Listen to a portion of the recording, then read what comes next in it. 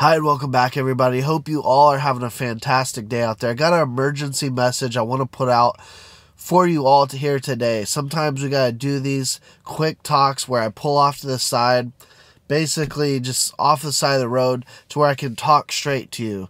In an unedited video where I sound a little nasally, I get it. My 2-year-old son, gave me a cold. No, it's not the vid. And I'm starting to feel a little bit better, but of course you can hear it in my throat. Regardless, all we ever ask is if you like talking about XRP, XLM, digital assets, what's happening in this market, drop an X in the comment section. Click the like button. And of course, share this content. Let others around the world know what's truly happening in this digital revolution as we take a look at the markets getting pummeled today, getting hit very severely. We know that XRP is down about 3% at the time of this recording. XLM not doing very well either. But I want to say keep the faith and know why you got in. Sometimes you have to pull off the side of the road and tell people, keep the faith and know why you got in. I'm not saying just me. I'm saying all of us should be discussing this because psychology, right? Psychology of this market is so predictable. I've talked in the past how when we have a red day in the market, like we are today, I will literally see views drop. Then we'll have a green day the next day and views will go up. As if people are living day to day, and you cannot do that in this market. This cryptocurrency market was never ever a get-rich scheme. Now, people have gotten lucky and got rich overnight. And don't get me wrong, I would love to get rich overnight. I would love to see XRP pump to $500+ overnight, and it may just do that at some point. But it's likely not going to happen today or tomorrow.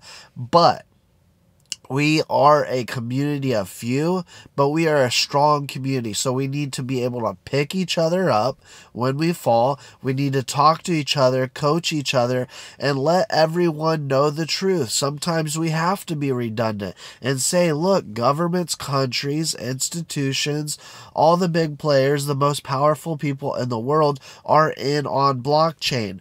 Who are the two biggest cryptocurrencies for cross-border payments that are moving into other sectors as we sit here, as we talk today? XRP and XLM with Ripple and Stellar's technology, we can see what is happening on the back end, right? We're right around the corner from possibly a big announcement at the party in New York with Ripple. And so we definitely have good things on the horizon. We know that there's going to be a settlement. We know that's right around the corner. What happens then? We know that Bitcoin ETFs are going to eventually get approved. What happens then? We know that SEC and Gary Gensler are taking L after L after L. And so the writing is on the wall. This story's already been written.